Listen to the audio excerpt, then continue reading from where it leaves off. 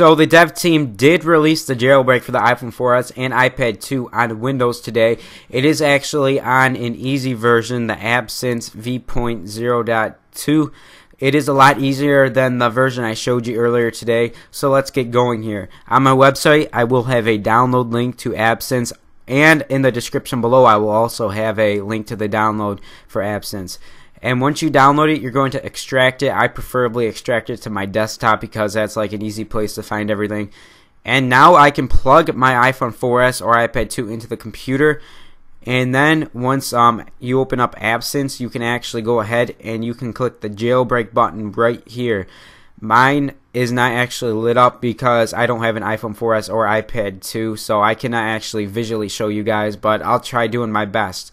And after you hook your iPhone 4S or iPad 2 up to the computer, your iPhone 4S or iPad 2 will go through a crazy process. It'll say it's restoring from backup. It'll be turning on and off and going from a white screen to a black screen and everything.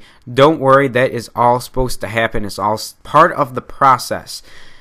And once it's actually done, once the Absinthe bar reaches to the top and it says it's done, you can actually go onto your iPhone or iPad, and there should be an Absinthe icon on your springboard. You're going to have to click on that icon and a white screen will appear, and that means it is working. After the white screen, your device should be rebooting, which will take a few minutes, and you will have Cydia on your springboard upon the boot. If you get an error, say establishing the database, you're going to have to go into your settings, general, network, and you're going to have to turn VPN on.